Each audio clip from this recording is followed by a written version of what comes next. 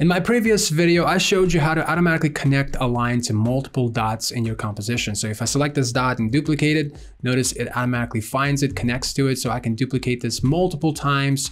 I can move on this. So this creates a perfect line graph. So that's what I showed you how to set up in my previous video. So if you haven't seen it, I highly recommend that you give it a try. But in this video, I'm going to show you how to bring in a simple text layer and how to link it up to each dot to where when you select the text layer and when you duplicate it, it will automatically go to the next dot and so on. So you can do this multiple times. But not only that, this text layer is responsive, which means that you can move on these points and the value will automatically update itself. And you can set this up in no time. I want to remind you that you can download this free project by going to the description of this video. So click on the link, download it, and then follow along. So the first thing I want to do is go into this line graph tutorial composition. I'm going to select the type tool and I'm going to create a new layer. I'm going to type 0 for right now. We're going to change the name of it to something like value 1. And I'm going to move it down right underneath our controls layer. And I'm also going to parent it to controls. Then I'm going to press A to reveal the anchor point. And I'm going to adjust it on the Y right here to create a little spacing. So 50 pixels is what I'm going to stay with.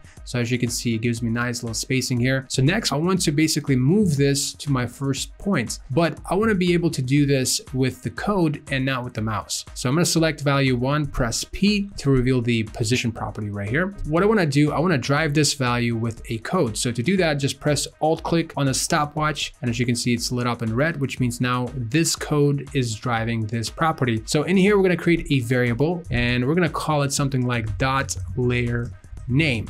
And here's what I want to do. So basically I want to take the name of my current layer. So I'm going to say this layer and we're going to say name. And then I want to replace the value with dot.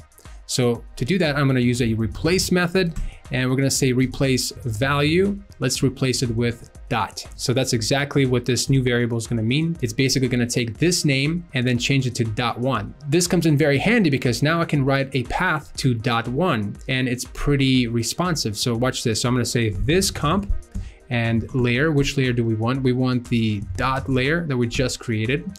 And then we want the transform property and we want the position and we want the value. So now when I click away, it will automatically snap to my point 1 here because value 1 automatically translates to .1 and it finds .1 right here. So if I were to select this and duplicate this, notice now it changed to value 2 and that changes to .2 and it finds .2 and that's how it does it. So you can do it multiple times and it's super responsive. But we're not done yet because we want to also adjust the value. So I'm going to select this code we just wrote and next I'm going to go to the source text property right here, select this, hit S twice to solo it, Alt click on the stopwatch to create an expression for this, and we're gonna paste our code. Now here's the problem. As you can see, we have a two-dimensional code here. So we have X and the Y, but I wanna hold on to the Y.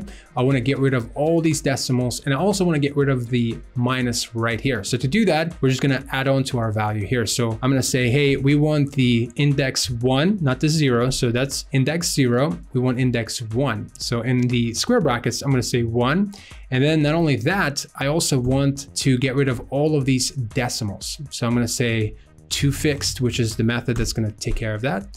And we're not done yet. Then we're going to take that value and multiply it by -1, which will get rid of negative. So when I do that, notice it will give me 77 without any negatives, without any decimals, which is exactly what I want. So now I can select this layer and press Ctrl D. Notice I'll go to the next one. And so now if I adjust these points, notice it will automatically adjust the value, and that's exactly how to do it.